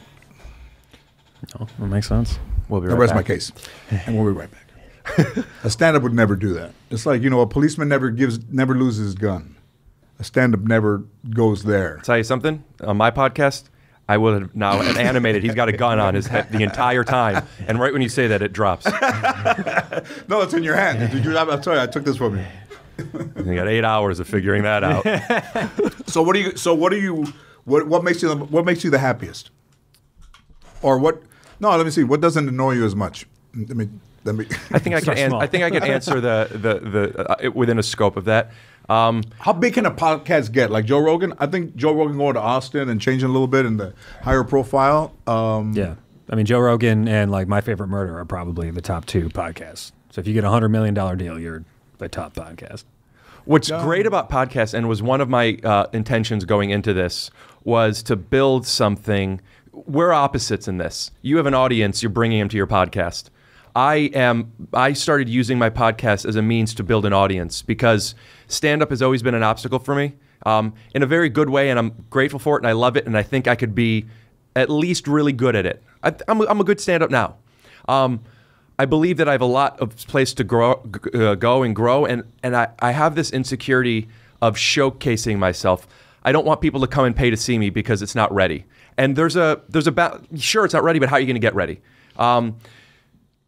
Through circumstance, I ended up building this podcast, and I've built this audience now that wants to come see me, and that's what I want. I love that somebody wanted to take a picture with me, and I love that they already knew enough to give you respect, give you space, which translates to me. I'm assuming because I have yet makes you very happy. And there's an interview with Johnny Carson. I forgot who did it, but he's talking to him about respect and earning the audience trust. And Johnny Carson was talking about how Bob Newhart will go on stage, and relatively speaking, he doesn't have to earn it. Right? It's his to lose. They go and say they like him already. But a comedian that if we don't know who you are, they're not against me necessarily, but I have to get them to like me. Right. So I'm excited for that thing of going on stage, and they already know enough to where I don't have to get out all this exposition. You know what I mean? Right. So how big could a podcast be? Yeah, I guess Rogan. But specifically, if I could grow my podcast to a point to where people want to see me. Right. It makes you happy. I mean, what's the success of things? When somebody gets to be that big, you look at somebody like Michael Jackson or Prince, like the vanity in themselves. Musicians? Destroyed. They were a long time ago. Their vanity destroys their livelihood. I think Prince had a bad hip, and he didn't want to go and get it looked at again. He had hip surgery, and instead of, because of who he thought he was, but he's still a human being, he didn't want to be perceived as weak or go to the hospital to go get it done again. And he didn't do it, and he looked for medications to self-medicate, and then he got caught with some bad shit. But I mean, to a guy who was so meticulous about the way he dressed and the way he was, and he was very clean, and the things that had to be in his dressing room, I hung out with him. And just very meticulous about everything, more so than anybody that I've seen, and even just the way his hands looked like, he just kind of like just perfect, And the guy that, if he had gone to the hospital and had it done, because back in those times, I mean, it's like a long time ago, when they did hip replacements, you would have to go back in maybe once or twice. The guy from Kiss, Paul Stanley, and he lost a half an inch on his left leg because the doctor didn't do the right thing. He had to go back in there, and they had to readjust it. So now the hip socket didn't hurt, but in the process of it, he lost like a half an inch of his leg. Oh, wow. But he wasn't in any pain. And Prince was performing, and he was performing in pain. And then you're looking to kind of find medications and things, and you just get kind of caught short. I mean, it's just kind of, you become an addict to something that you never thought you would be doing. But your injury, and even when that night that he landed that plane, and he said, they said, don't go anywhere, man, because like the next 48 hours are crucial when someone almost ODs. And within 48 hours, he was gone. So they're telling you, and if you're fighting that, then your vanity or you destroy yourself. It's interesting that vanity is a thing that we choose in a way, but it's in us. But the parts that we can control, it's kind of made up. This is the brand that I think I'm supposed to be selling. So that's what you have to start selling.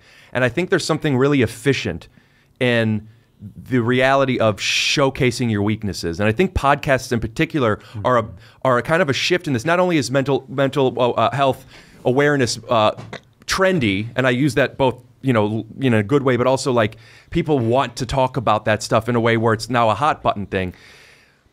People are now proud of their weaknesses and their obstacles in a way that I think is good, but it's almost forced to where, hey, guess what? I'm actually bad at doing this. And that becomes part of your vanity and part of your brand. I've had podcasts go out that I was embarrassed about, but it was a lot easier to put out because there's less to control. And then people, because of my weaknesses, people now accept that of me and they take the picture from far away. I mean, it's a stupid small example I already gave. But vanity is a good overcome is being confident in your obstacles. And I think podcasts and these conversations have kind of opened that up, at least in the comedy world. I think absolutely. I think that it has. I mean, even the therapy that when those guys, I don't know what the name you said it was, that you would have somebody you could talk to on the BetterHealth on the phone, which I think is good. We don't come from a culture where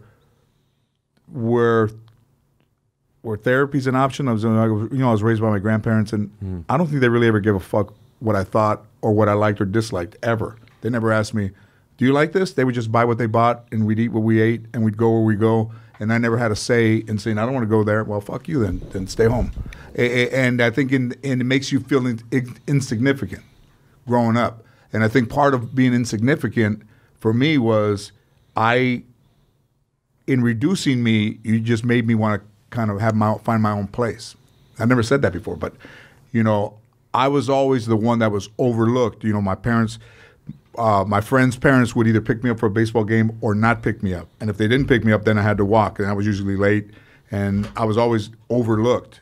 So I think being overlooked and being undermined and being underappreciated or ignored just creates somebody that will not be ignored or will not be. I'll just work harder than everybody else. If they don't see it, I'll make you see it.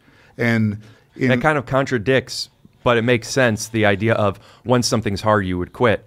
But but you were but I got that message at the right time. Yeah, I got that message at the right time because I didn't analyze it like people analyze shit now. But if I look back, I would say, well, what made you keep going back? And it was like, well, what were my options? I mean, it was something that I liked to do. Wasn't a great writer. Were you good at it then? Did you feel like you know what the guys would say? Like they would say. The guys who, other comics? The other comics, like the guys. They say, when you smile, man, like you just bring everybody in. So I wasn't a strong writer then, but I guess I had a bit of charm. Like if I smiled, everybody was happy. Did you use that as a tool? Did you try to smile? No. When you guys write your own material, do you practice it on other comedians, or do you tell somebody, hey, listen to this? You tell your jokes to somebody? Let me tell a lovely story. When I was hosting the Emmys in 2005, and Mayan's mother looked at my notes and said to me on the Saturday, the Emmys were on a Sunday, "You're not doing this, are you?" And I said, "Yeah." She goes, "Oh my God, you're not going to fucking say this, are you?" I go, "Give me the papers back. This is awful. I hope this is not what you're going to do. Can I have my papers back?" Okay. So I'm working on it, and it was what I was doing. And I gave away the first Emmy for reality TV. And I went out there and I said, they had Extreme Makeover. In an hour, you're beautiful. And I said, isn't that what a 12-pack does? And, you know, and I had some other ones. And when we, you know, they make you sit in the audience until it's time to come and get you. So the Sopranos were there, Will and Grace, 6 Feet Under, everybody That's was cool, Raymond, Robin Williams, Jamie Foxx, Gandolfini, everybody who's everybody at that time. Mm-hmm. And they come and get me, and I get up, and then Ann gets up, and I said, "Oh, no, you stay here." What? He goes, yeah. No, you have to stay here. Why? You burned your backstage pass yesterday. That's what I told her. I'm gonna go by myself because I can't have you in there if you don't think what I'm gonna say is funny. So you stay here. And I went back there, and I was fucking scared to death, man. It's 2005, you know. Scared to present. Yeah, Right. the fucking Emmys. You know, fucking 5 years ago, I was in the clubs doing fucking stand-up. Yeah. Just with nobody knowing me. So, fuck, man. I was there, you know, and I fucking looked out there like that, and Robin Williams was in the middle of the aisle, and he saw me, and he went like this. Oh, cool, man.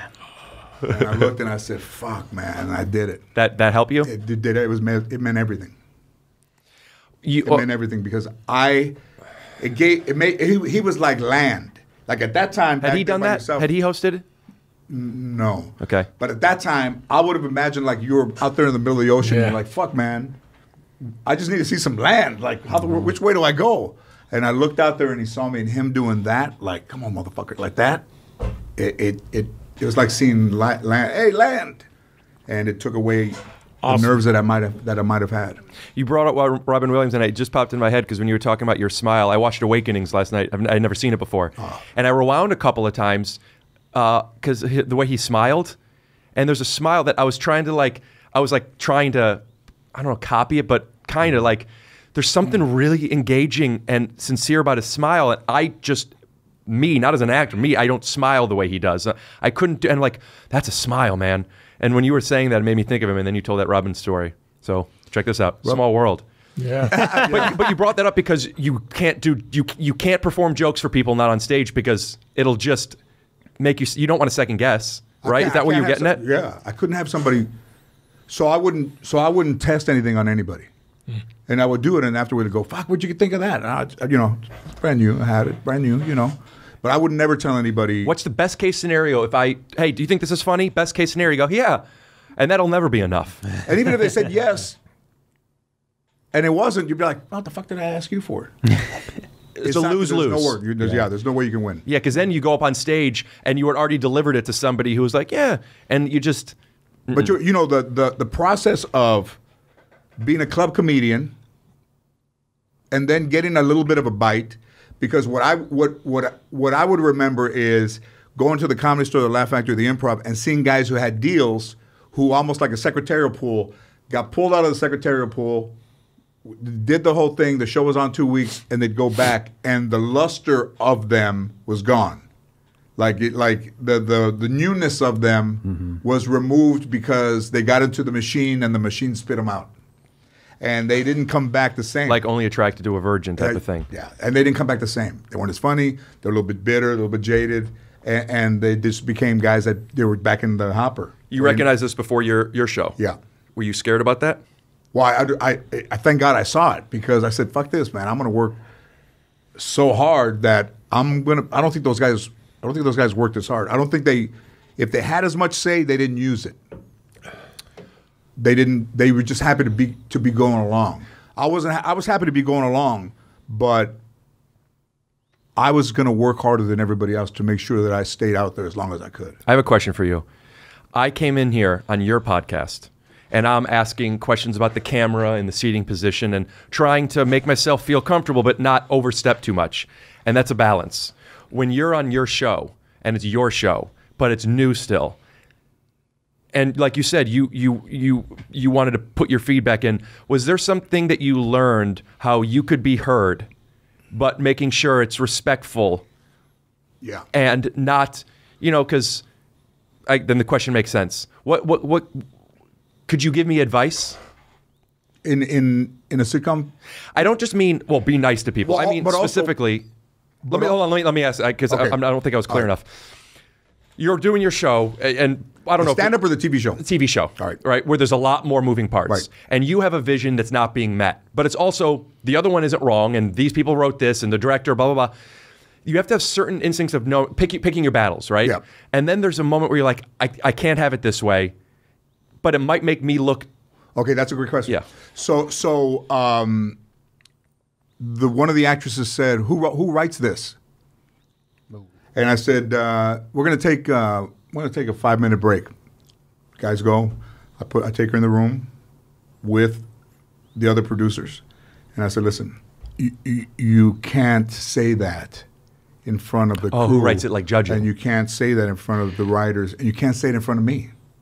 If you don't fucking like it, make a note, talk about it after, come to us. Don't fucking say that shit in front of me. I created the show. Don't say it in front of him. He created the show. He created Drew Carey. He created, he worked on shows you haven't. I haven't, but I have enough respect for the writers to know that it's a process. And if you don't like the way it is right now, then gradually pull somebody out to the side and we'll replace it. But you don't say who writes this shit in front of everybody, especially in front of me. And worked it out. There was a fucking AD that would sit there with a moving pedestal. We're moving to the factory, and he'd do like that. And underneath his fucking podium, he would be eating scrambled eggs or a bagel. And I worked in a factory, and the rule was when we do the table read, no eating, no fucking. You can have coffee, but no food. These motherfuckers would come over there on other shows with eggs, and they're turning the page with a fork in their hand.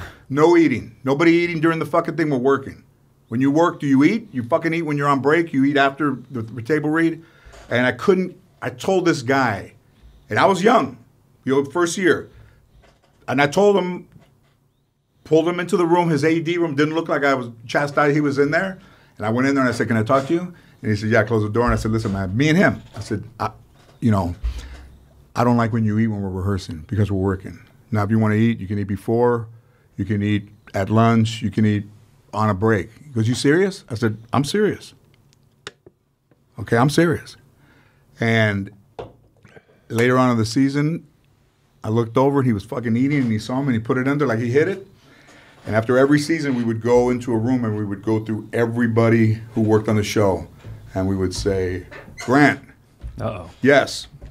All right. Gil, yes. Such and such, yes, yes, yes. No. What? No. What do you mean no? I mean no. I said, I asked this guy not to eat when we were rehearsing. He ate for that. I said, listen, we're working, okay? You're fucking here in your office. Are you down over there with me? I'm on the court. You see motherfucking Lakers out there with a fucking half a sandwich? Like fucking you're working. And I fired him. And that guy was pissed, shocked. And he didn't talk to me. I did an award show that I was hosting. And he's standing there and he's not talking to me, got the headset on. And he's the one that's taking me to where I need to stand. And we're both standing there and he's not looking at me and I'm not looking at him. And I go, "What'd you have to eat today?"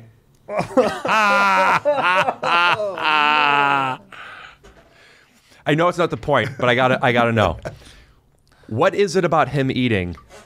Because do you find it disrespectful? Do you find it distracting? I worked in a factory. You didn't eat when you were working. You worked when you were working. But that was because I think it's sloppy. It's a fucking distraction. So you're distracted. Also, cell phones were starting, and I wouldn't let anybody use the phone on the stage because I was rehearsing one time, and I'm looking at an actor, and over her shoulder, I see one of the moms like this, and looking around, and I'm like, okay, wait, whoa. And that was early. No cell phones, no eating, no nothing. 120 shows. Any other Latino sitcom that was successful was fucking 2 shows. Paul Rodriguez went on fucking 2 weeks. I went 120. And I did it nicely, but if I had to be tough with somebody, I was tough with them because if it was for the good of the show and not for the good of me. So the advice would be do what's best for the show and not bet. And most comedians do what's best for them. You do what's best for the show. Yeah. As an actor, I could tell you that sometimes it's difficult to know what's best for the scene versus what's best for the character. You're a creator, though. For an actor, you have to read the words that are given to you. But as a creator, I had the power to be able to Yeah. tell somebody not to eat. Yeah. Yeah. Yeah. You know, if you told me that and it's your show, I listen to you. But as an actor, I wouldn't tell you because it's not my show. Right, but I'm just saying, like trying to connect to that, and like, I would listen to you about the eating thing but I don't connect to. I didn't work in a factory, and my blood sugar gets low. I can't do my job well. Sometimes I have to have a bite of something. That would be part of the communication. I try to eat better. That's right. But like, yeah, that's. I don't know if like. Here, let me give you another thing. So. We were starting. They were starting to. We went to an airplane parts factory. The show was about airplane parts factory. Mm-hmm. Went to an airplane parts factory. We saw a guy, the boss. We based kind of the boss on that guy. Mm-hmm. Big dude, alcoholic guy. You could tell, fucking big, loud, non-union. And Could you say that now? oh man, this dude he was rough, man. He brought a Latino guy over. He goes, "Hey Felipe, we don't need a union here." "No, sir, we don't need Nachi." You know, like fucking thing like that. That became a joke. That became a joke in the room. You know, so.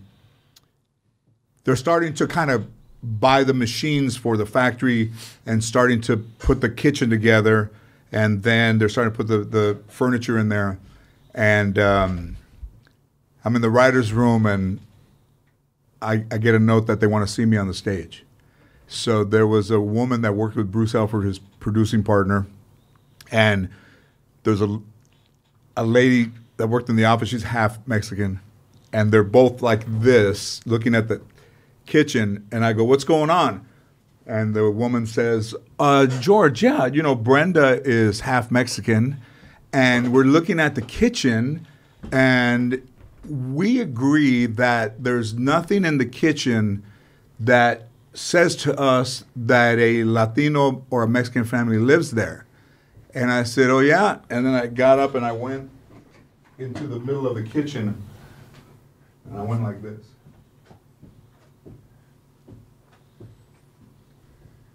"How about now?" Now does it look like a Mexican family lives here? And they said, "Yeah, we apologize." You know, I said, why does our kitchen have to look like a fucking Mexican family lives in it? And the lady goes, "Well, there's not a tortilla maker on the stove." I said, "Are you fucking serious?" I said, "My tortilla maker lives in the house that I grew up in, my grandmother." She goes, "No, like one of those things that you." Mm-hmm. I said, we're not gonna be that. We're not gonna be that show." And I said, "Listen, and if I see any fucking glasses with fucking chili peppers on them and everything, and they both go like this," I go, "What?" I go over to the fucking drawer, I open it up, there's a pitcher in there with 4 glasses that have red chili peppers in there. Mm-hmm. I said, we could do this. I have a question for you, and we don't know each other, so I feel like this is the most personal question. Am I I've asked militant? Do you think I'm over the top? I honestly don't have a take. I think that you know what you want, and you're a creator, and there's nothing that's only a good thing if it works, right? Yeah, it worked. My question for you is, and I'm not meaning to project this. I'm really asking. Yeah, good. Is there something that this is your first shot, right? This is your into a network, you know, a mainstream thing. Is there a part of you that was avoiding that on purpose because you don't want? You're already there. You don't want too much of this to be. I wasn't avoiding on purpose. I was avoiding with a reason, because all the other shows that, even if you look at Christella, whatever that show was named, if you look at her kitchen was orange and blue and red and vibrant. My kitchen looked like anybody's kitchen. Right. And those were the things that were important to me. Yeah. That we as a family became us as a family.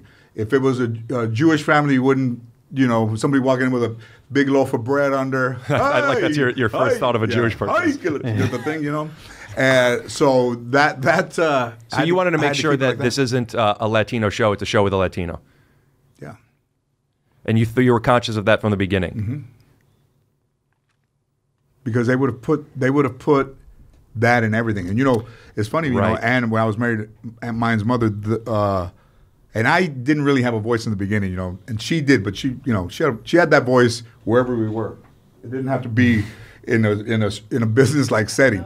But what she did was she would read the scripts while I was already asleep.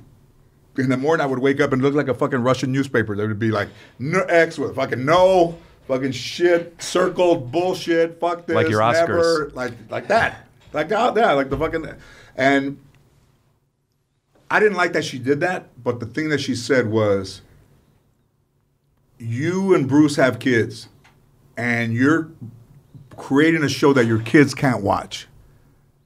And she's like, this is some bullshit. I mean, she said, like, did you work this fucking hard to be able to have a show? What's an that is example of about something that they couldn't see? A joke. dick jokes. Right. And fucking Mambo King shit that's fucking Cuban and all that bullshit. And I was like, we're not going to do this. And they were like, what? And I had to explain it to, I didn't explain it to the whole writer's room. I explained it to my partners, Bruce and Robert. And they got it. They go, all right, you're right. And I said, we don't know. And I said, well, it's not that you don't know. Just treat me like a regular fucking person, man. You don't have to put this shit in there. Let's just write stories. And they were trying to write Latino stories. There was a guy that wrote for Cheers that I met with at Paramount. And he's like, I'm sorry, man. I don't know how to write for somebody Latino. I said, well, don't you write for just fucking people? Right. Mm-hmm. And he apologized later on. I saw him and he said he was sorry. But would he have said he was sorry if I didn't make it? No. We were in the same room, and he's like, remember me? I said, oh, he goes, hey, man, I'm sorry. I said, how fucking stupid was I to say that? Like, yeah, well, I mean, that's... But, you know, you have to hold on to your beliefs, but not all of them, but what's good for the show. Like, those things would have not made me very comfortable. And I was in a position as a creator that I could say, we're not going to do this because it's expected of us. And then when they started to write characters like a babysitter, it was always a Latina girl that's a bad babysitter. And I said, hey, we're not going to do this either. We're going to spread it all out. We're going to have different people of different color. And we're not going to make, because they were making the brown people the bad people just because that's the way they wrote. Yeah. And that's the way they saw shit. It's a much smaller example, or at least to scale, I believe. But well, because I've only seen this a couple of times. But Sarah Silverman recently talked about on her podcast about how a lot of Jewish women in particular, they're always, oh, the nag, and just like she didn't like that, and I recognize that. I don't have a big take on this. No, but I recognize it when she brought up. It's like, oh, right, because for whatever reason, people saw these people this way because that was the first way they saw them, and then that's the only way they saw them. When I was married, I told Ann that. I said, you might not like going to the movies with me. And she goes, why is that? I said, because if I go to a movie and I see a fucking Latino being demeaned, I'm going to leave. Where are you going to go? I'm going to get up and leave the movie. Watch your Basic Instinct, knocking on the door, the two detectives say, there's Catherine, whatever her name was, Sharon Stone. No, señor. Where you going? Fucking left the theater. I said, I told you I'm not going to fucking sit here and watch movies where, how would you like us to call immigration? You know, I'm watching you right now performing. Like maybe you've done this before, but it sounds like you're just finding the getting up thing. Yeah. And you found it when you went over there. And even the way you get up, each time you get up is the same way, like a bit like a pattern. And it's like, this guy fucking knows how to sell. Yeah. All right. But I think I'm out. Yeah, it's that's like, right. It's just you're calling it back. Like the fifth time. All right, here I go. But you know, I think instinctually, you know, I wasn't a physical type comedian, but in the writing of things they start to form. You know. In detective work, you pull up, you can see shit that nobody can see. And it's funny, like Richard Ramirez, you know, he would do shit in the house, you know, do stuff, and then when they caught him, he said, "Did you find that shit that I took?" He goes, "Not in the house," and he goes, "No." He goes, "Outside." He goes, "Yeah, outside by the." So I don't know what you're talking about. I'm sorry. Sometimes criminals they do things that are unexpected. You know, they go.